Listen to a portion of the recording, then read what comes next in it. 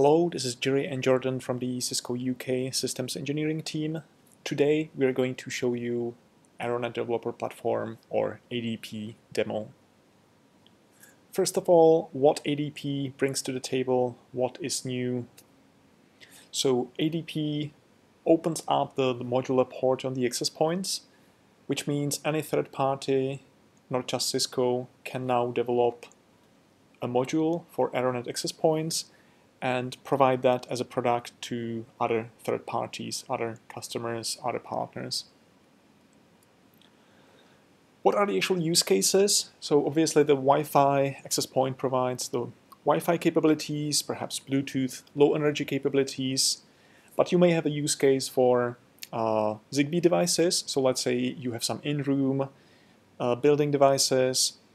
You may want to control them using the Zigbee network. But the Zigbee infrastructure today is still independent from Wi-Fi. You basically run two dedicated systems to those functions. With ADP, you can essentially take the Zigbee functionality or the other functionality you might have. So perhaps you are looking for a camera module or a speaker module or a 3G, 4G module. So you can develop a module and add it to the access point. The access point would then provide you with power as well as the IP connectivity to the network. From the investment protection perspective, obviously you buy an access point today, which you can add additional features to later on. One of those features, for example, could be additional Wi-Fi standard. The other one could be the one we mentioned, the Zigbee radio, or any other sort of radio or gateway to different radio world. Aironet 3800 is the first access point which supports ADP, the new platform. We are going to focus on the modular port, the PCIe Express port, but there is a USB port on the access point, which will be available later on for expansion. From the actual process perspective, Cisco partners and customers can register to Cisco DevNet, which is a site for developers. They can request an HDK or hardware development kit, that's the prototyping module, next to the access point. They then add a small computer like Raspberry Pi or Arduino, and they develop the code or the function. After the function is ready, they can then build the first few prototypes, and those prototypes are then tested, validated by Cisco, and Cisco makes sure that the actual access point module and the access point itself don't interfere with each other. And finally, after that, you can then start using the module, start using the capabilities of the new module, or if you decide to, you can then use it as your own product compatible with Aironet Developer Platform and offer it to third parties. So with that, let us show you a live demo which we have in the Cisco UK office in Green Park. Now what me and Jerry would like to show you is an actual physical deployment that we've both been working on to actually showcase some of the content and material that we were talking about previously, but on a real live demo, to also showcase the simplicity of the development platform and to actually show you how you can integrate not just into your products but into other Cisco products as well to make the whole journey as seamless as possible. So Jerry's going to talk you through a live deployment that we currently have running in one of our Cisco labs. So what you can see here is a live video stream from a lab which we are running in Reading in the UK. So obviously we have Aironet 3800 here. We have the hardware development kit, that's the prototyping board you can use to prototype the actual feature, the use case. So on the development board you can see a small computer, Raspberry Pi, which is powered by the module. It's using the same uplink, same cable as the access point.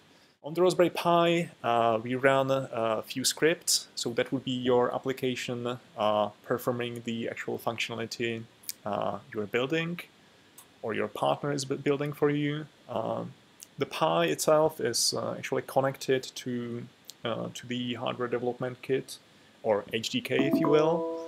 And on the HDK itself, there are some capabilities to get you started.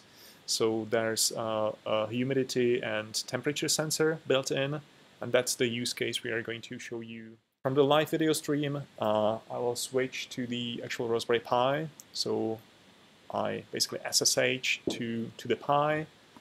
We can simply list the actual scripts we have here, and we can run one of those. So the first one is the actual temperature reading and humidity reading.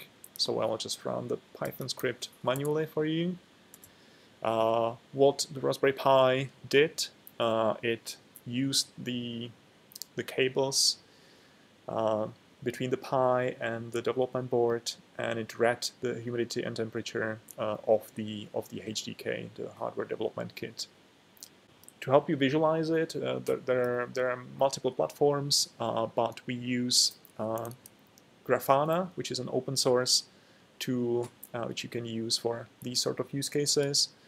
So essentially, the numbers you saw in the CLI interface, the command line interface, you can now see on a nice chart. From the WLC perspective or wireless LAN controller perspective, you can see the access point here. So that's the 3800 we are using in this particular demo. What do? You enable the actual module or the port on the access point, which we did, and you can then see the module in the inventory. Now we actually come to the integration with your own workflow, third parties, other applications, other systems. We'll show you what we did with Aironet developer platform and Cisco WebEx Teams. Cisco WebEx Teams is one of Cisco's collaboration tools that we have.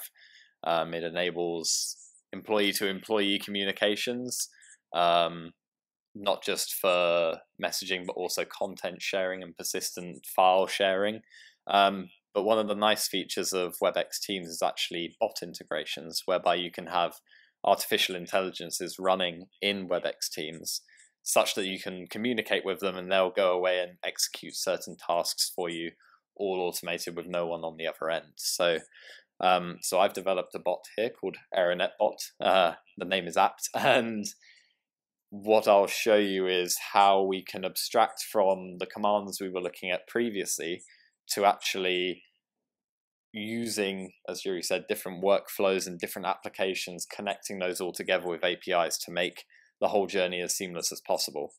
So for instance, we ran the Python script earlier to actually show the temperature and the humidity on the at the developer board. So what we can do now is we can just type in the command show temp into our collaboration tool, and the bot will go away and actually perform that SSH connection, running of the Python script, and then return those values to us all within this application. This is really useful for distributed IT network teams as well, especially in for instance, a hotel example. If you want to be able to check certain values and run certain commands, you don't need to have necessarily administrative access and know things like passwords to be able to connect to certain resources. You can abstract that all away and use things like a bot here that will actually go and do those commands for you. So it's a really powerful tool, and this is integrated with one of our Cisco products. So that was showing the temperature and humidity, just a really quick spitting out of results. What I can do is type in a command list, for instance, and that will show us everything that the bot is able to do. So for instance, we've added in additional functionality to do things like turn the lights on and off inside of the lab. So for the current purpose sake is that we have in the lab, the lights are on. As you can see, it's all lit up. But what we can do now is actually run the lights off command. And what this will do is this will go away and it will actually turn off the lights at the lab. So for instance, once again, in a hotel, if you've got video streams of different areas in a massive floor complex and you're wanting to save energy in certain areas rather than going out to those areas, you can run these commands remotely in order to change these variables and get updates essentially. So as you can see, the lights have come off just by talking to the bot.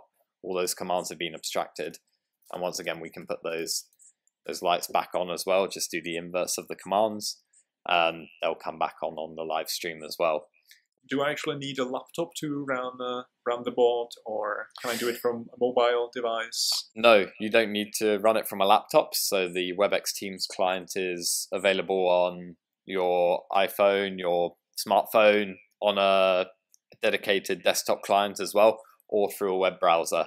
The bots as well that you create within WebEx Teams are contactable straight through our repository that we have online through the directory. So for instance, you can go into specific your client list and search for a bot or a creation or another person. These will all show up and you can then click into these and then directly contact them. So you don't need to actually have a specific deployment running in a specific area. These can be contactable worldwide, for instance. So if we swipe back across, we'll see the lights have come back on now in the lab. What we'll do now is we'll actually run another command. You'll see we've got a command up there called blink LED. Now what this is going to do is this is going to run a few more commands than just turning on and off the lights in the lab. What this is doing is, once again, it's talking to the Raspberry Pi.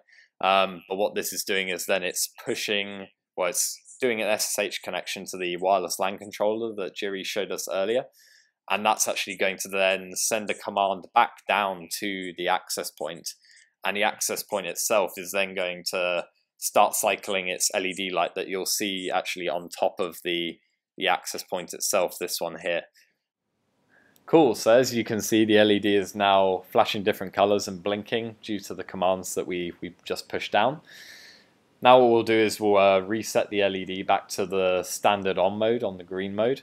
But what we'll do for this scenario is change it up slightly. So for instance, say we wanted to run these commands remotely. Say you were in your hotel and you were walking through it and you didn't have access to the desktop PC with the client running on it. What we're going to do now is we're actually going to use the WebEx Teams mobile client to send those reset commands across, and we'll show it demoed from there. So moving across to the iPhone version, we can see that we're in the WebEx Teams client on an iPhone.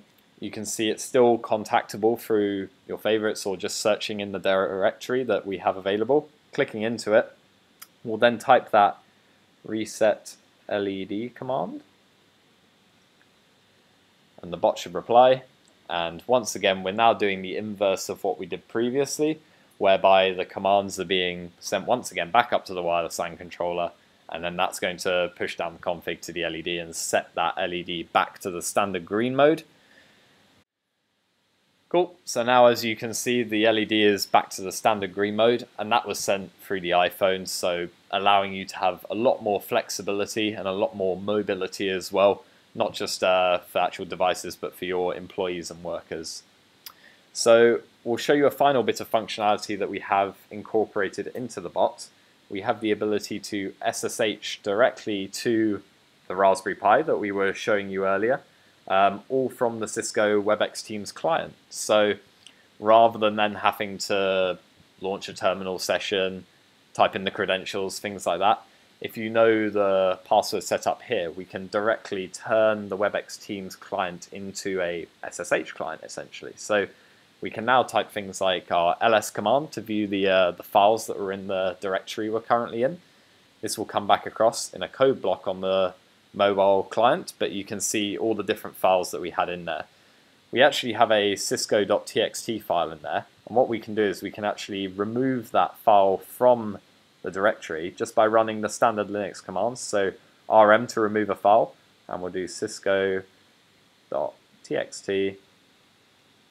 send that across. So that will now remove the file, and then if we do an ls command again, what we'll do is we'll actually see the directory once more, but hopefully the file's no longer there, as you can see. So once again, this is really just showing all the different things and integrations that you can have with the Aironet developer platform and actually have the ability to build your own applications on the back end to provide you with business outcomes that you desire in your business, and then being able to integrate those into different applications as well to provide a much more seamless experience and to actually provide a user-friendly interface to your employees who will actually be using this on a day-to-day basis. So I hope we've been able to show you the true potential of what you can do with the platform today.